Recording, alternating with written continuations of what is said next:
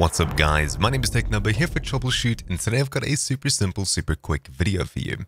So, as you probably know, Grand Theft Auto 5 was free on the Epic Games Store. Now, if you've modded Grand Theft Auto 5 on Steam and you'd like to change platforms, or you've modded it on Epic Games and you want to change to Steam, or possibly you've even moved your install of Grand Theft Auto 5, you'll notice that opening up OpenIV will open up the last directory, and possibly if you have two installs of the game, it'll only open up one of them. I'll give you an example. Starting OpenIV, I'll go ahead and click Windows, then it goes ahead and starts, and it'll be dropped into our Grand Theft Auto 5 directory. How exactly do we change what folder this points to? Well, it's rather simple. At the very top, head across to Tools, Options, and then we'll be dropped into the General tab. Over here, we can choose to disable this whole Startup and Select platform, and we can tell it to automatically drop into Grand Theft Auto 5 Windows, which is probably what you'd like to do if you don't have any of these other games installed. I'm going to leave this on, but heading across to the Game tab over here, we have GTA 5 directory.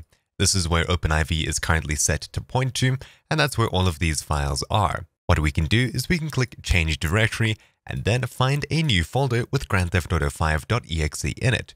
If I head across to this folder in a file browser, and then look down, you'll see we have GTA 5.exe, as well as a bunch of RPFs, etc, etc.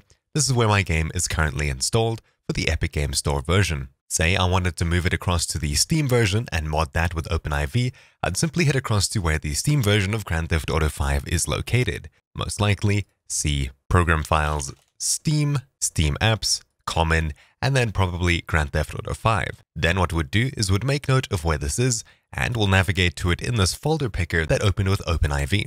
Then when we're in the correct folder where GTA 5.exe would be, we can click Select Folder, and we'll get a pop-up saying we need to restart OpenIV to apply changes. So I'll go ahead and close out of it, and upon opening it up, if you see this, then you've selected the wrong directory. What we can do is simply hit Browse and find the correct directory, click Select Folder, and after it's located GTA 5.exe, then it'll go ahead and work. Though if you have selected the correct directory, then everything will work fine and it'll drop straight into the main menu, allowing you to modify files. Anyways, that's about it.